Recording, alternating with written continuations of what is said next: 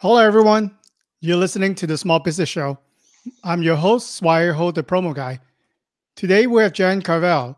She's a writer and entrepreneur. And then we're going to talk about the sell process, the mistakes that small business makes, and also how we could build better relationship if we want to grow a business. How you doing, Jan? I'm fine, thank you very much. Delighted to be here. How are you? I'm doing all right. For a listener that wanted to find out more about what you do, can you give us a background and then how you help small business to achieve better success? Of course, yeah, no, delighted to. I Sales, I guess, has been my mainstay throughout my rather long career. I've had various businesses, many of them sort of not much more than solopreneur or a couple of us, and one I built up from the kitchen table to a multi-million pound turnover. So a little bit of scaling going on there. And in the course of that, actually, I won various awards, which was fantastic. But I did win a big sales award, which was a huge honour. So sales became my sort of go-to authority subject really for a while during that, and I enjoyed teaching it. Enjoyed teaching other entrepreneurs and helping them out. So I love talking about sales. Okay, so obvious question, but want to get your thought. We the sales process that we used to is changing, right? So obviously with the pandemic, what we used to work in retail sales, for example, doesn't work anymore. It's about e-commerce.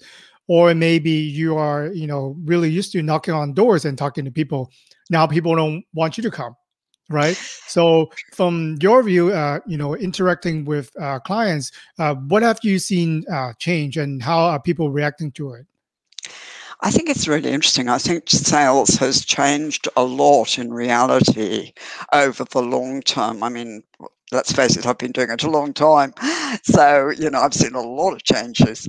And, when I first started out, sales was a real sort of hard sell type of stuff that, you got a list of names and phone numbers. Names actually was, if you were lucky, phone numbers definitely was the only thing you got. And you'd sit in some grotty little office ringing people you'd never heard of, trying to sell them a product you knew nothing about. And so that was really hard selling. And it was, it's progressed from there over the years, thank goodness, to being a much more professional occupation and a much more pleasurable thing to do. And you're right, the pandemic accelerated that further. In many cases, face-to-face sales went out the window. But way back at the beginning of my business career of owning businesses, I was doing telephone sales, and I was trying to get it started on a real bootstrap, absolutely nothing, zero money. And I had two small kids, and I could not go out and sell in person. But I was trying to sell furniture, which obviously is quite a hands-on, want to see a product. And yet, because I was selling business to business, which is where you normally have to do a lot of contact with people, I developed some relationships whereby, over periods of time, whereby after a few phone calls, people would say to me, "Oh, great, see you when you're next in."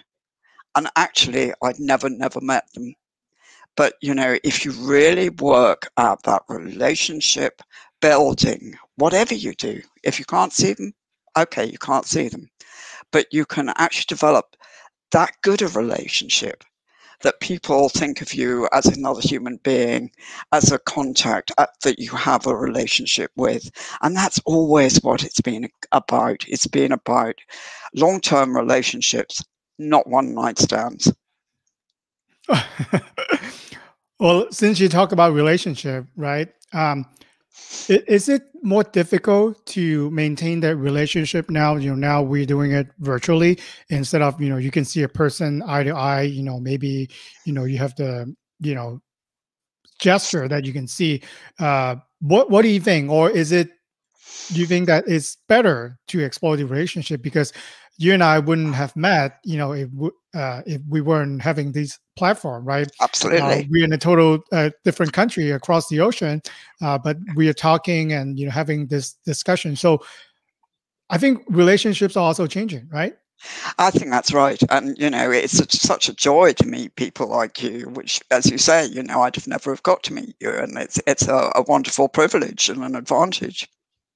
So yes, I do think so. And in some ways, people are very self-conscious, especially when they're new to selling or new to speaking. And part of that is always to do with our appearance and our body language and everything else. And there's a great consolation I find. Well, initially I found it down the telephone. They couldn't even see me. But of course, even now they can only see that upper tiny bit of you. The rest of you is hidden. So some of the pressure of that appearance thing is off. So I think it helps people actually to sell and to develop relationships in some ways. If they get over the block of it can't be done and think, I can do it. Yeah, I would agree too, because right now, we might be able to reach any part of the world, Mm, right? But for me, I'm just talking to my camera. I'm talking to you, right? But I'm really facing my monitors, my camera, and then just speaking to a microphone. So I think for people who might be intimidated, right, before public speaking is actually a really good way to get started. You're talking about absolutely. information that you might know. You could definitely see, notes that you created, for Yeah. the episodes. And then it's less pressure, I would think. If you have your equipment down, you can actually get to reach a lot of people because people are looking for different ways to get their contents right now.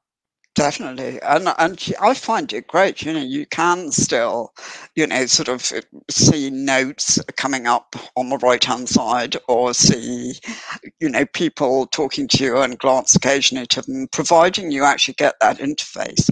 Where I find public speaking challenging virtually is if it's completely no screen the other end. If they just say, fine, we're launching you now and everybody's here, and you get some sort of screensaver up and you don't know how many people you're speaking to. You're trying a bit of humor and there's nobody there, so you have no idea what's going on. You can't see a smile. That I find really challenging. That's the worst of a lot. But providing you've got somebody there that you can chat to and get a reaction out of, and see if they're smiling or scowling at you or whatever, it's a good start. Yeah, that's another part. Like you normally, speaker will be very engaged when you see people nodding. People are agreeing with you, taking notes and taking picture or whatever. But now, like you make a joke and then you don't see the response really. Some people are actually better. Some people actually can talk to themselves and laugh with themselves naturally. But then others, we get feed on the energy from the crowd. So Yeah, like we're opening the statement, it's changing, right? So are you changing with the trend or are you trying to fight it? So which brings me to my next question. For let's talk about mistakes. For the past, I would say 14 months now. Wow. What are some of the mistakes that you have seen small business are making? well, I've seen a sort of a small proportion, and I hope hopefully it's a very small proportion of small businesses getting very desperate on leads. And I don't know about you, Swab, but I get drowned on LinkedIn by really, really bad sales approaches. And which I have a real issue with, because I get a message saying, can you connect, because I notice we both share an issue, not an issue, an interest in X. And I think, no, I don't. I might have said that 10 years ago. What is wrong with you? Why don't you check out a profile before you write? And it's extraordinary. I'm not talking about knowing every intimate detail of somebody's life before you approach them for the first time, but that's the whole great thing about sales now. And one of the reasons it's not so much hard bashing on doors is we actually know it's better to do some research. And suddenly there's this rush of this, really awful non-research sales stuff going on LinkedIn. I don't know if it is anywhere else. I haven't hit it. But please, please, all small businesses, stick to modern sales, stick to doing your research a little bit more carefully than that. And another pet hate of mine has always been, but it still goes on, is when people approach you and go, "Hi, Jan, how are you?" Anyway, what I wanted to say is, if you want to know how I am, wait for the damn answer. It's so insincere. And, seriously, if we are doing anything now, we're developing much better, authentic relationships where we want to go for the long term. And don't make a mockery of that in the beginning by saying stupid things like, "How are you?" and not waiting for an answer. It's got to come from the heart. Well, two things I noticed, right? So especially, my kids are back to in-person school right now, but when they're doing virtual, and I see some grown-ups do that too, we kind of changed the way that we wanted to share with other people, because I think for me as a person, I'm not good at small talk. So like if you ask me how I am, I would answer you something, but then I really, if it's just a business situation, go down to business. I'm actually fine with that, just jump to business. But however, I know that, there are, when I go networking, I know people who like to get warmed up, right? Get Yeah. really to find out where you're at, how are the kids, how's the weather. And you do talk about that, building on, and then you go on to business. Or maybe they just want to get to know each other. They might never talk about business until the last 2 minutes, so let's get this done. Oh, okay, this is where we'll sign. And that might be it. So I think, again, going back to your point, it's about the relationship. So It is, and and you're quite right. It's about developing relationships slowly, and going back to what I was saying about research, your first chats with people ought to be part of your research and getting to know them and seeing if you've got a rapport and finding out more about them, sort of laying groundwork stuff, and probably not putting anything salesy on the table. We don't do it in our personal lives, bound up to somebody and say, "Hi, would you like to give me some money for something?" And so why do people think it works in business? Of course it doesn't. It takes time to build a good relationship.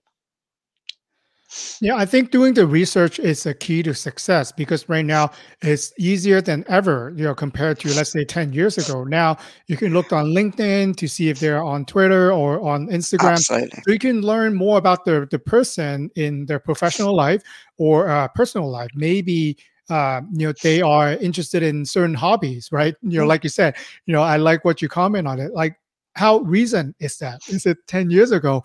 Is it just they posted 5 minutes ago? So when you mention something, you better be able to back up to it. If they respond to you, do you have enough to go on with the conversation, or are you just trying to point out things that might sound good to impress that person? I think as you say, there's so much generalities. If you look at people's social media headings, especially something like Twitter, they'll put on things like, "I love dogs," or "wine lover," or whatever, and you don't have to be a wine expert to say, "I hear you love wine," and you don't have to be a dog fanatic to say, "If you love dogs, am I right in saying you've got dogs?" It's just a little starting point. But Twitter's an amazing source of information for things like that. People really give you a clue in capital letters. So let me ask you for an advice then. Like, I really am not good at small talk, right? When you, again, talk numbers, talk business, I'm all for it. So let's assume I research for a prospect or a contact that I want to reach out to, and I know a general idea of what they like. How should I begin my conversation? Should I still ask them how they are, or should I just go in and name something that they've recently done? I because I have a personal thing about how you are. I it's okay, but it's weak. I think you want to show more interest in that. And even if it's if you're talking to somebody in a social setting, it's great to be here. Is it your first time here? Anything as simple as that, just as an opener. It's very important, I think. I mean, I used to be just the biggest hater of small talk and socializing ever. And, I think it's really important to remember that the other person, chances are they are now, or certainly once were, but probably still are, feeling exactly the same as you. They may have a bit of mask on and be covering it up, but the chances are they're praying for somebody to come along that they can make a nice conversation and enjoy things too. Yeah, like when I used to go to networking mixers, I would hide, pretend I'm eating a lot and just not trying to talk to anyone. But now, I will force myself to warm up. So I might go to people that I know to warm up. Right when I get when I started talking, I feel better. So when I Yeah. see a new contact that I don't know, who they are, I'll make compliments or say something nice about them, and then we kind of warm up to a conversation, which might or might not be about business. So I think it's getting there, but then like in a social situation, I'll just hide and pretend I'm eating and not Oh, trying I to talk know to it. anyone. Been there. But it does. It takes practice. And, I find one of sort of just to start off with, the chances are it's the people around the edges who are looking slightly desperate, wondering if they should go and hide, who are probably the ones struggling the most. And therefore will be the ones who are most grateful and appreciative. And, you will be kindest to go and approach first and get to know first, because they will be more than happy. It's very hard if you're not super confident to go into the group in the middle that's shouting so hard you can't hear what anybody's saying anyway. If you've never met them, that takes a lot of practice and guts. But the ones on the edges are really keen to talk to somebody, and that somebody nice will actually come along and talk to them. Yeah. So let's switch gears a little bit. Let's say, we're ready to move forward. It seems like things are getting better, right? So how would you advise and, suggest small business to promote sales and increase their bottom line? What are some of the Sure. new trends that you're seeing? I think there's a lot small business can do. I think it obviously depends on what sector they're in as to how important the sales function is and how important the marketing function is. But don't ever sweep sales under the carpet. It is part of what you do, whether you like it or not. If you're going out to sell in person, it's a very big part of what you do. If it's just a part of your process, it's an important part of what you do. Without sales, you ain't got a business. So please prioritize it and don't let anybody who's doing your marketing tell you don't need sales anymore, because you do. But like I say, it's firstly, it's much nicer to do. You want people you're going to have this long-term relationship with, which means actually you want people that you're going to be able to develop that relationship with. If they're deeply difficult, deeply unpleasant, and can't talk your language, don't talk your values, you're going to struggle to have a relationship anyway. So don't worry about those people. You want people who buy into you and you buy into them, so that you can have that important thing for contemporary sales, a mutually beneficial relationship, because you want to see yourself as being of service to them and enhancing their lives in if you're dealing directly with the customer, or their businesses if you're dealing with B2B. You are improving their lives by doing business with them. And if you're not, there's something wrong. You're flogging them a dead horse, and we don't want to do that.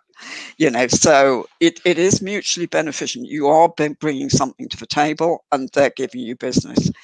So it's a good, it's a good, should be a good thing all round. So chuck out that idea of I'm selling, so I'm pushing something that people don't want. Go right out the window. You know, you are finding people who you can deliver something of real value to.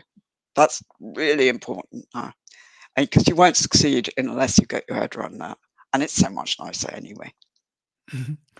Okay. So I think I wanted to bring this on the table because, for small business who find a niche or find the market, wanted to scale a business, I do think there are actually opportunities right now if you know where you look, especially if you're here in the US, you can see every day the news, government are spending more money in different sectors. They're pumping millions of dollars in different industry. So, what would you suggest a small business to do, and how, if they have the mindset of scaling a business and maybe they wanted to be a big business and not a small business anymore? I think, firstly, you're absolutely right. I think there are huge opportunities, and I see that talking to entrepreneurs all the time. That there are definitely opportunities out there, and that means just being aware of what's going on in the world, looking what sectors are being rewarded or thriving or whatever, and going out and looking for those contacts. And it doesn't have to be mad. With social media, it doesn't have to be complicated to find those contacts. They are sitting there. You just have to put a tagline of, if you're selling automobile products, of putting cars in the social media search box, and it'll bring out absolute gold dust. So you can be really active about, going to look for companies in your space. Getting known is really important. Building your brand is more important than ever, because it's such a crowded world out there. And actually, the other thing is, we're talking about long value customers. And so you ought to be looking at those customers, which we often don't have time and we don't prioritize. You ought to know your customers' profile backwards so that you know exactly what the optimal customer looks like, and therefore you can prioritize them, you can look after them the best, you can go and look for people of that profile, and you can see and talk to them and see what else can you do for that customer. They're the best possible customer that you could have. So what are their particular needs right now? What are their pain points that nobody else is serving? Because the chances are you can serve it. That's usually not the problem. It's finding somebody to buy from, and the person who knows it best is your optimal customer. So people ought to talk much more to the customers who are buying the most, happiest, not complaining, not being difficult, who are giving you the most profit, and you can really see lasting long term, and get more of them. Get more like it, get more of their business. Yeah, I love that.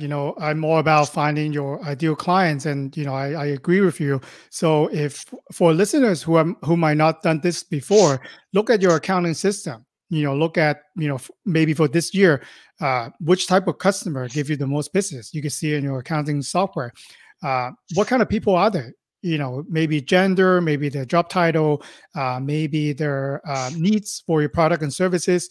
How well and how else can you serve at that client? And another point that I want to try to bring out for all of us in sales, let's say you have 10 VIP client that buys from you the most. Are you able to find other company with similar job title and job function that maybe you can try to clone that top 10, and then you have top 20? How would that affect your business? How would that affect your bottom line? So if you wanted to scale your business, I think this is a very strategy that you already have available. So you don't need anyone else. So you can just talk to your top 10, and you better have a good relationship with them, right? And then find out why they're buying from you. Why do they choose you compared to other company out there? And then maybe ask for a referral from your top 10 client, Yeah. or go out and find someone similar to what they are, because people who have similar needs that you can serve might be able to be your next client. Absolutely right. And as you also so put so well, here's me stuttering, it's just, well, you put it well, but is find out from them what they view about you versus the competition, because you may think that you beat Joe down the road because you're great on price or whatever, but they actually may not be bothered on price. They may use you because you're excellent at design or whatever in comparison to Joe. So, it's the customer's viewpoint of what you do. And then you can look at Joe's business down the road and you can think, well, actually, I know I do this better than them. And I know the people who want this come to me, but I'm not doing whatever it is quite so well. And he's getting that. So how can I improve that and get that business as well? But it's your customers who'll give you the answers. Yeah, I love that idea. So Jen, for viewers who wanted to get in touch with you, what would be the best way? And I know that you have a book came out. Can you tell us a little bit more about that? Of course. The book is called Scale for Success, and it comes out in the States on the 6th of July. So it's available to order from all good bookstores because it's published by Bloomsbury. So you can buy it not just from your Amazon, and Barnes and Noble and wherever. And Scale for Success, it is called. And that's, curiously enough, about scaling up and planning to scale up as well, because it's really important to, if you're hoping to scale for success, to put the strategy in line. So yeah, absolutely love you to enjoy the book. And if you'd like to get in touch with me, you can go to my website, which is www.jancavelle.co.uk. And on there, you'll also get a free sample, free chapter, whatever, of the book to download. And so you can see how you get on with that as well. So yeah, jancavelle.co.uk. All right. Thank you so much, Jan, for the wonderful information. Again, it's all about the relationships. Absolutely. Absolutely. All about relationships. Thank you. Thank you, Swear.